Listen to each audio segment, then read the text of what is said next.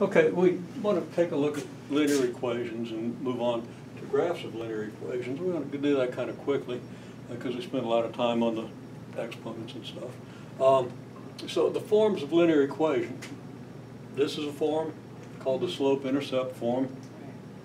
Slope is m, y-intercept is b, right? And I don't have to read that to you. This is a standard form. I don't have to read that to you either. But some multiple of a plus some multiple of b plus some other number equals 0 is what's usually called the standard form of a linear equation. So what we want to do is we want to take this and show that if it's this, then it's this. Okay? If it's this, it's got to be this. So what we want to do is take this form and solve for y. But we ran into a little bit of a hang-up here. Turns out that we really need a quick review of the things you can do to solve an equation. Because you're wanting to say, well, we want to move this over there and this so forth. Well, you don't just move things around. You use mathematical operations to be sure that what you're doing is legitimate. Because otherwise it's easy to say, well, I'd like to move this that way, and it's totally illegal. But you do it anyway, and you're dead in the water. Oh, talk about dead in the water. Where'd that come from? There's a piece of chalk there. So. Okay, either that or I'm getting dizzy. I don't feel dizzy, so I don't think that's it. Fall allergies could be. Okay, equation solving, okay? You can add the same quantity to both sides of an equation. Okay? Now I say add, I don't usually say subtract, because if I want to subtract things, that's the same as adding the negative, right? Right.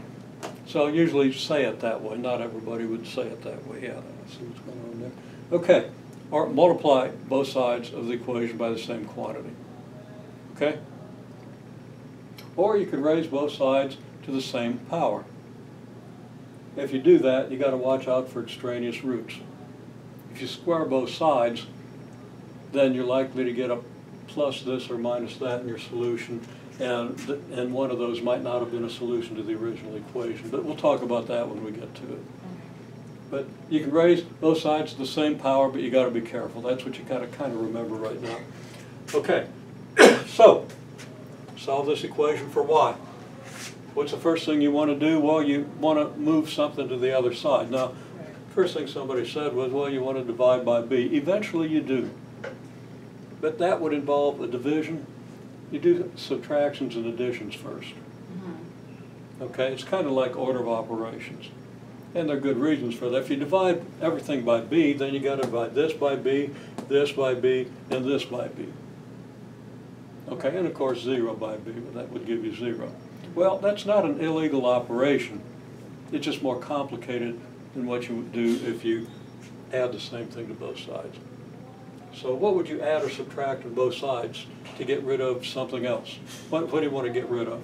Just one term. Huh? C. Okay, how would you get rid of C? You would subtract it on that side and add the negative to the other side. So it'd be like negative C on the other I would side. add negative C to both sides. Yeah. That's the way I would say it. Yeah. Okay? Or we could just say, you know, that's the way I'm going to apply the law, but yeah, it actually feels a lot like subtraction, and really it is, so I forgot the plus sign. Plus C minus C equals 0 minus C, right? Right. And then C minus C is 0, so now we just have AX plus BY equals negative C. Now that wasn't hard. No. What do you want to get rid of next? AX. Remember, we're trying to solve for Y. Right, so we'll subtract AX. Yeah, subtract AX from both sides, and you know this.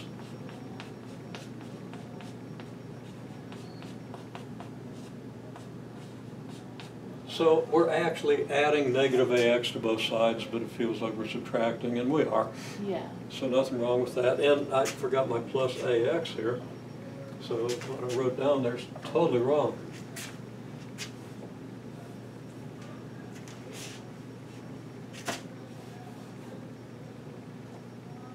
So we have, no, actually it isn't.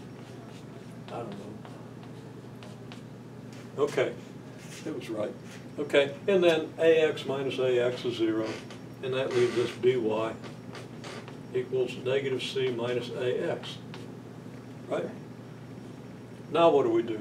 Divide by B? Yeah, because now when you divide, you got to be sure that you divide by a non-zero quantity, because you can't divide by 0. Right. So we write by over b equals negative c minus ax over b. And then we say, provided b isn't 0, because of course if b is 0, you wouldn't have a y to solve for. Right. So it's really sort of redundant in this case, but by over b.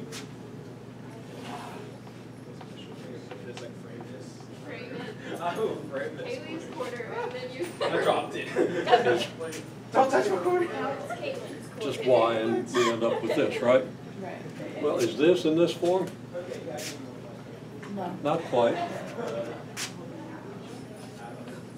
So we solve for y. Now put it in the form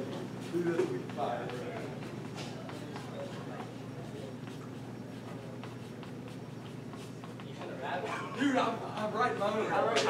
slope intercept. Okay? So how do we do that? This is my own. I'm still working. I am just a man with a name from Japan in a war like Iran, really tall. No, Iran. Let's stand. Classes are still in session. People should be required. I do the same thing. Okay. Well, how do we simplify this expression? Well, what this really means is 1 over b multiplied by this, right? Right. So I'm going to write it out this way to make it very clear that you can't just divide, write negative c over b and then minus ax. Right.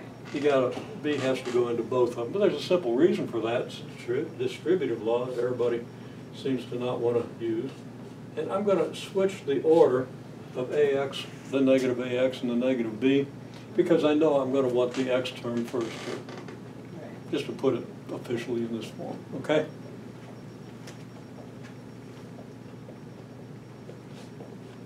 And now y equals 1 over b times negative ax.